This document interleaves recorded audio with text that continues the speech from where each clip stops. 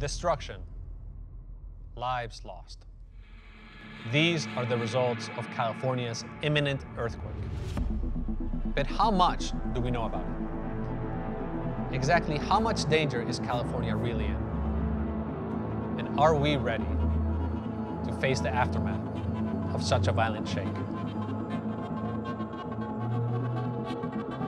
In this next major earthquake on the San Andreas Fault, we could have upwards of 40 or 50,000 casualties. San Bernardino is probably one of the most vulnerable places to be in a major earthquake. San Bernardino can't help LA. San Bernardino's going to be in worse shape than LA. We don't know how strong it's going to be, and we can't narrow it down to even what month or what year. We just know that we need to be prepared for a major, devastating earthquake in this area.